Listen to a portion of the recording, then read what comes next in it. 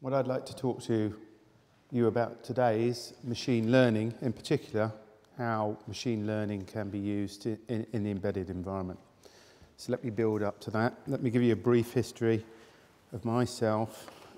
This is where it started for me many moons ago in my teens. I got very interested in electronics. These kind of 150, 200 in one type things I got through like nobody's business, and then started creating my own different projects from them. That led me on to, the internet of the day as far as electronics was concerned, which is, monthly magazines that you used to be able to get from W.H. Smith's, etc. This took me through to the more complex magazines. This was the kind of more professional magazines of the time. And I actually started building things myself. In particular, this I think was a radio.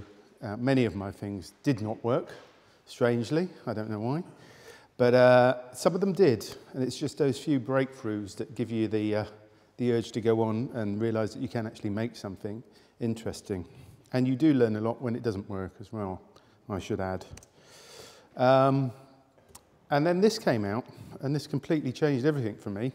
So rather than playing just with solder and wires and components and things I could pick up from the Edgware Road, you could just bang in a few different ASCII characters and have some magic happen on the screen. While lots of other people were playing games and things on these, I was trying to work out how to do assembly program, machine language, etc., etc. So that set me on a different course, and then this evolved. We see these 8-bit processors, things like 6809, 6502, bringing out lots of different types of mini computers and micros, as they were known here, which meant that I had to understand this, which is the von Neumann architecture from this chap. And I had to learn all this stuff. Of course, in those days, you couldn't do it on the screen many times. You had to do it in a notebook, on a bit of paper, etc. Actually, when I first went to college, that's what we typed our programs into, using hex, a very laborious process. I wouldn't recommend it as a technique, but it does make you disciplined to write your code right, because one wrong step and you have to start again. And then later on, we even had things like printouts like this. You'd have a trolley go round and you could connect to your micro system and actually print your program out. And then you get things like the Apple come along. Meanwhile, something else I'd been interested in was artificial intelligence in its various different means. And one of the most important one of those, from about 1953, I believe, was the introduction of, or the invention of the perceptron. By Rosenblatt. He was trying to simulate what he thought a neuron would do inside the brain, and this is what he came up with. It's a very simple construction. So on the left-hand side there, you see all of the various inputs or signals that are coming in. Those are then amplified, if you like, or multiplied in a mathematical sense by different weights, in this case expressed by W0 through to Wm. That is then all added up using a summer. That output, when it reaches a threshold, will either trigger this to fire or not trigger it to fire. And that's kind of what goes on with neurons. It's a bit more complicated than that. This enabled you to teach. So from certain combinations of inputs, you would get an output or you wouldn't get an output. The perceptron itself is actually slightly limited. There is a bunch of logical things that it cannot do, like exclusive OR, for example. But when you start combining them together, you can do exclusive ORs as well. So later on, what this became, or one other point here, we've got an activation function here, which is just a simple threshold, but normally that's some sort of squashing function. It's a non-linear part of the transfer. Ooh. What's going on?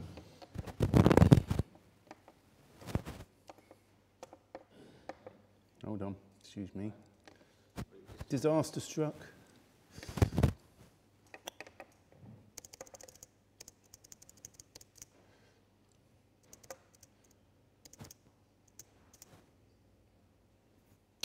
Okay.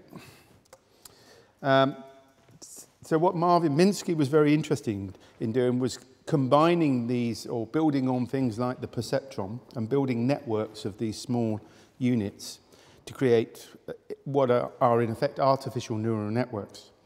When I was at Kingston Poly, I discovered this book, which is called Parallel Distributed Processing, which is a bit deceptive nowadays, but at that time it was really focused on different ways of calculating things with relation to artificial intelligence. So it covers things like Boltzmann machines, perceptrons, and other devices of the time.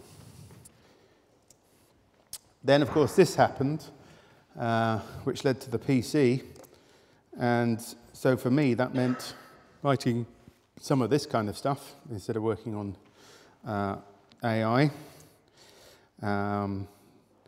The IBM 55SX happened, which was one that I had. And I did actually return briefly to trying to program neural nets using C++ at the time. However, the 55SX had an optional coprocessor, a floating point coprocessor. The one I had did not have this, nor did I have the money to pay for it at the time. So it was very, very slow. I got very frustrated, and I thought, oh, I'll come back to this another time. Meanwhile, life carried on. This faded into the past. I got on with some more programming. Windows happened. And then I ended up working in graphics cards, among other things, back with my electronics roots. Those things turned into these behemoths. What happened on the microprocessor front is that Intel just kept stepping it up. They ran out of clock speed at some point, went parallel into cores. But what we find now is when it comes to working with different workloads, when you start moving over to doing something like artificial intelligence, particularly with neural networks, even these sort of architectures struggle to chew through the numbers that are needed to do for each of those neurons.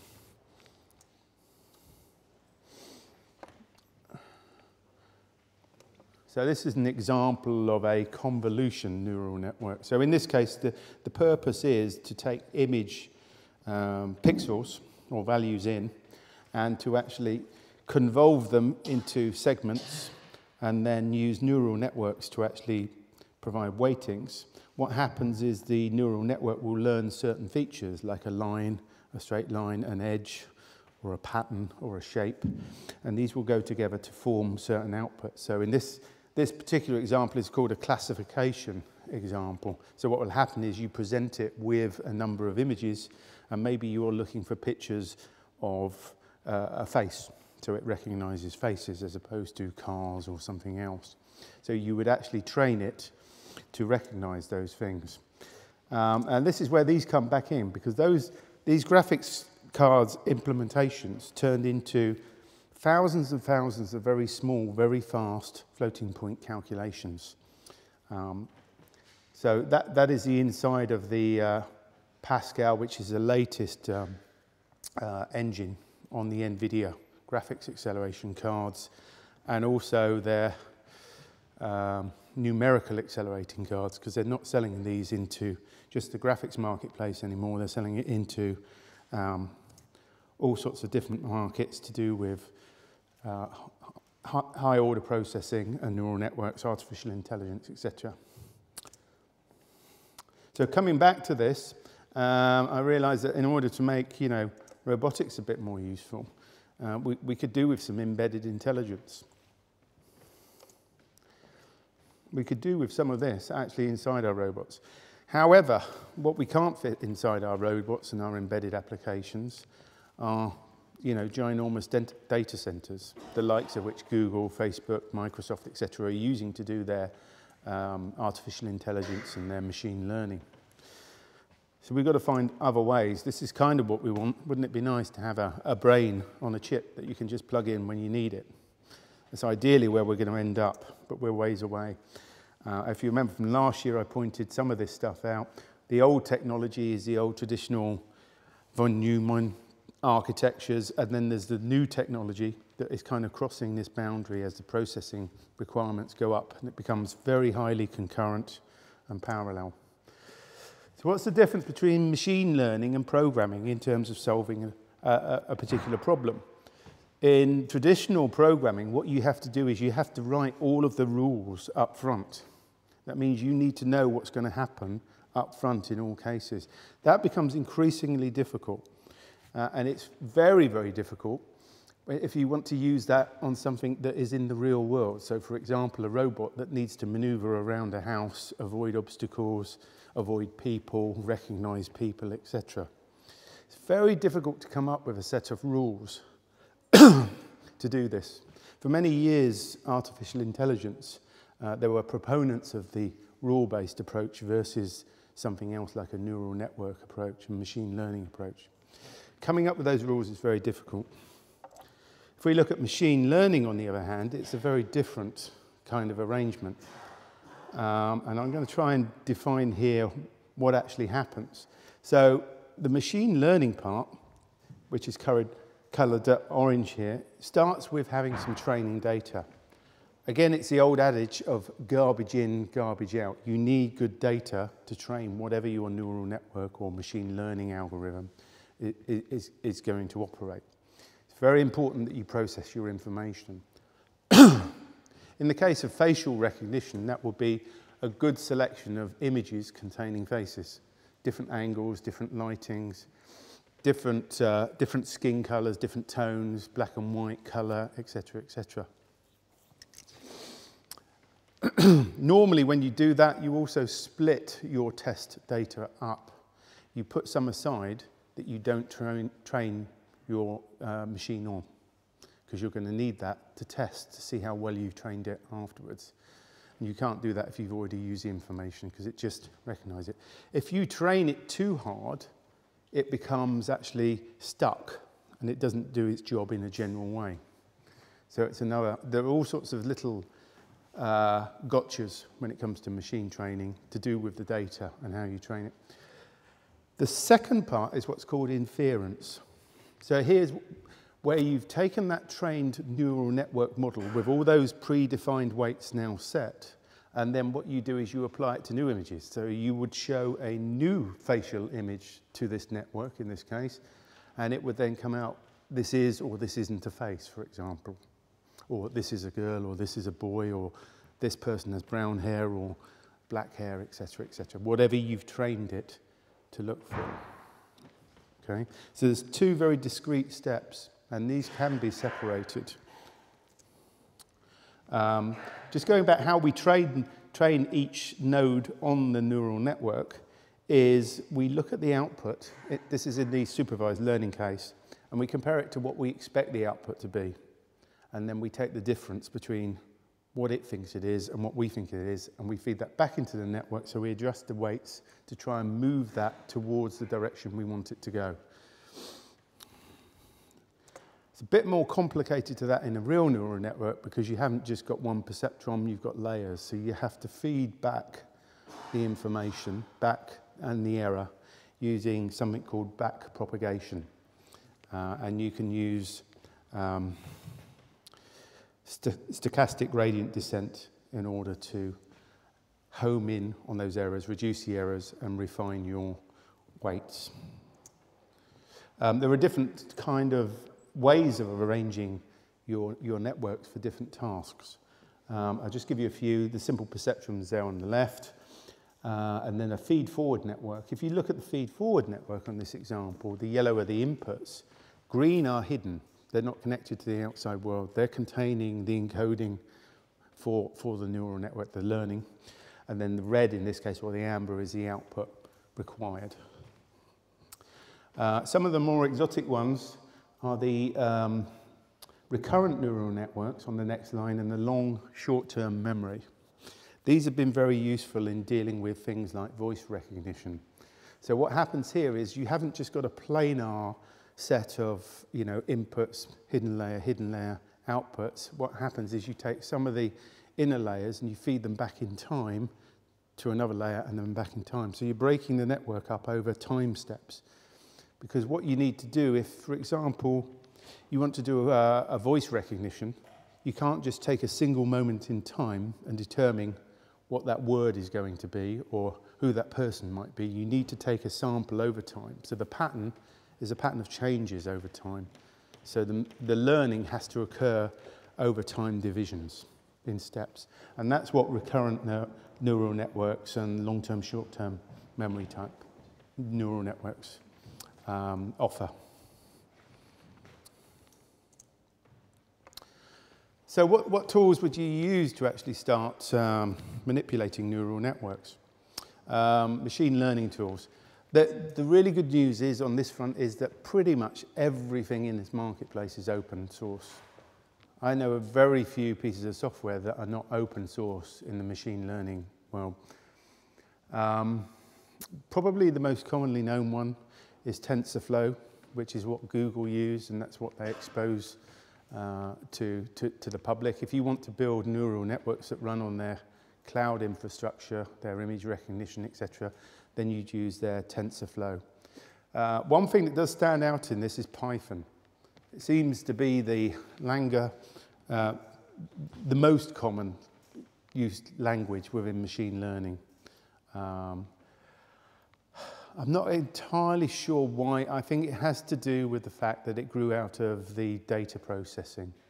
And Python is a very good language for data processing with things like NumPy, Pandas, SciPy, Scilern, etc. So all the libraries were there early on. That brought in Python developers. You'll see some common non-vendor-based open source Python libraries. Viano and Keras are both very well-known ones. Quite easy to use, very abstracted, that make this whole process much more easy to use so that you don't have to work out those individual calculating of weights and sums. It's all done for you. And these will have standard network topologies that you can kind of pluck out of objects and assemble together. Other common ones are Torch and Caffe. These ones offer C++ as well as Python type wrappers around them. But those three sections at the top tend to be quite heavy tools. They tend to be used for these data centers and very large implementations of neural networks. They're not necessarily the most efficient. Many of them do have accelerators underneath. So if you have an NVIDIA card, for example, with the CUDA libraries installed, it will use those to do the calculations, and it will speed the machine learning up considerably, because it can be very slow to do the machine learning. Then if we move down, I've got another one here. It's called L, which is embedded C++. And this is actually from Microsoft. They've written it to try and be very efficient to run on small embedded platforms like mobile phones, embedded systems, Raspberry Pi, for example. There's an implementation of it for Raspberry Pi and a number of others. And it's quite interesting to see that coming from Microsoft, but that seems to be one of the better ones out there. And again, it's a bit more lean and mean than some of the others. The library dependencies on those top three can be quite large. And it can be difficult to put on something like a Raspberry Pi. But if you go down to something like L, you're going to get it on the Raspberry Pi quite easily. And in fact, their example on the GitHub page for that actually uses Raspberry Pi as an example. If you want to go down very low level and just build very simple neural networks, there's a library called FANN. And I've seen this being used on microcontrollers. So if you've got a really teeny neural network, you can use that. And that's basically just a C library with the hard bits of the weight and array manipulations done for you. And there are many others. There are so many now, it's difficult to keep up with them as they come out. This is a very hot area. How are we doing? One of the problems with most of the neural networks is after you've created or taught your network to do something, you quite often end up with something very large, particularly when it comes to things like image processing. You process a lot of data, store a lot of weights. This can really slow things down. In many cases, you're using teraflop type video cards in order to get you through this process. This is a problem when it comes down to embedded, or as the cloud providers would like to term, the edge running of these neural networks. because clearly you don't have teraflops available to you on the average embedded system. So one of the things that you can do is you can take a trained network and you can compress that network down. So you can train it in a data center effectively using simulations or just pure data images, etc. And then you can actually compress that down into a smaller format. So when you would create these, you'd probably use, full 32 or 64-bit floating point implementations to represent those weights. By the time you finish this compression process, you probably want to go down to about 8 or 9 bits representations for each of those weights, either using integers or fixed point, or I've even seen something called a dynamic point implementation. And there is a lot of trickery involved in doing that, and a lot of research is going on in order to make that happen right now. So what are you going to be running this? So if you've got a very powerful system in terms of you've got lots of power available to you, you might be using something like the NVIDIA Jetson, the TK1 or TK2 embedded GPUs. So these are the same as the graphics cards, but they're not quite as powerful. They're much more power frugal, etc. But we're still talking tens and tens of watts here to run these. And they will offer literally teraflops worth of processing on an embedded platform. But it will generate a lot of heat. You need big heat sinks on these things, etc. So it's good if it's going in something like a car that has a very high capacity battery. Not so good if you want to put that in a miniature robot. Something else that we've seen is commonly ARM will be used as the main system running something like Linux. And then you might add in something to speed things up. ARM does have the Mali chipset. They do also, in their next generation, they are going to be accelerating neural networks as well from an inference point of view. But right now, what you can do is you can add in something like, if you just want to play with this, you've got the Movidius compute stick that Andy actually recently reviewed. It was a Dublin startup that was bought by Intel. Inside that little Movidius stick is a small processor. I mean, it's tiny, it's about this big. That's capable of doing 4 trillion operations per second in less than a few watts. It's quite incredible. It won't do floating point at that rate, but it will do basic integer type operations.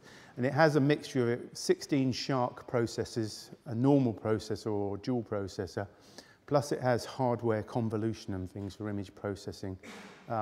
Most of the applications so far have been put on things like drones for image recognition, etc.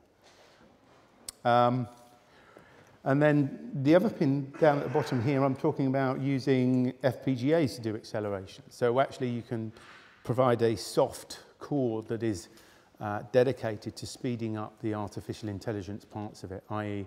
the neural network parts. And I'll give some examples. I know I'm showing a lattice ice here. You'd normally use something slightly larger. You can't actually fit much in a lattice ice, but they've even crammed in some very simple inference for things like voice recognition into these small lattice ice chips as well. And this market is opening up all of the time. So what are the approaches if you were using an FPGA? So how would you go about implementing that on an FPGA? Well, one way is just to make a whole bunch of very small processors and have them work in parallel. This is very popular. So what happens is they take a neural network structure and they convert it into effectively a bunch of C code running on lots of little distributed processors in parallel. That's not very efficient. But when you've got lots and lots of FPGA resources like Intel have on their new Altera chips, then it actually works quite well. And they have very high bandwidth to memory. So in the data center, that's a really good way to go. In embedded, it's probably not a good way to go because of the inefficiencies. As I mentioned before, compressing or reducing things down to an FP8 or 9 bits or integer 8 bits enables you to run that in DSP units inside an FPGA. So you want a DSP-rich FPGA fabric. Now, a DSP unit is really just a multiplier and adder unit that sits in an FPGA, and you just want to string all of these together and have memory in between them and just run the whole thing in real time, feeding from one section to the next. You can go another layer further. Instead of using FP8, 9 or int8s, you can actually binarize a neural network. That means you've literally, the output for the neural networks is 0 or 1, and so are the inputs. But this is a very complicated procedure. You are losing lots of accuracy, and it's still very much a hot research area, but there isn't any easy way of doing this at the moment. And then one other approach is the neuromorphic approach. So the neuromorphic approach tries to emulate what the brain does. So rather than you just crunching numbers through memory, what this does is it actually sends spikes or pulses of different widths between different units. So you can actually build logical FPGA units that are sending addresses and values over a kind of multiplex bus. This tends to be quite efficient in terms of power usage and things like that. And we'll see more of this making its way into the marketplace, I think, as a solution. So where are we going to use this stuff? So probably the biggest killer app from an embedded point of view right now is in the automobile industry. There is a ginormous amount of money being spent right now by pretty much all of the automakers, plus all of the new players such as Tesla, etc. What are they using machine learning for? Well, at the simple end, you've got PID tuning for the steering. You've got a simple algorithm called Twiddle. I don't know if anyone's seen that. I may cover that tomorrow in the workshop if people are interested. It's a really good way in. That's just tuning a bunch of PID parameters. Then you've got things like recognizing signs. So again, you've got image processing here, object recognition using convolution neural networks. You've also got things like analyzing, the camera information, telling you, are you in the lane? Are you going in the right direction? So when it comes to steering, it needs to analyze where those lines are, where the road is, where the convergence point in the road is, etc. But more than that, you have to do things like look at the obstacles, the other vehicles in the road, if you need to do a lane change, etc. So there's a lot of pattern recognition going on there, lots of image recognition. So as far as machine learning goes, this is like a bonanza, this market. And so the automobile industry right now is eating up lots of engineers to actually solve these kinds of problems. And that's not even thinking about the higher level things of, do I run over the mother with a pushchair, or do I run over the 5 kids if I've got a choice, type dilemmas that they have to solve. What would you want to use machine learning for? Well, planning. Using neural Turing machines. So if you've got a small robot and you want to just move it around a place, you can get it to learn certain routes around a house, for example, or around a factory, that kind of thing. Facial recognition is a very common one. Most of the library's been done. You can actually get pre-trained stuff from Google and re-implement that in compressed versions, all from Microsoft. Voice recognition I've mentioned. We're going to see voice recognition in many, many different consumer products, cars, pretty much everywhere. Siri, Alexa, etc. And robot object adaptation. So this is teaching robot arms to be able to pick up and recognize different things. Again, trying to write rules for that stuff is really difficult. Neural networks are really useful for this. And then strategizing as well, using recurrent neural networks and long-term, short-term memories.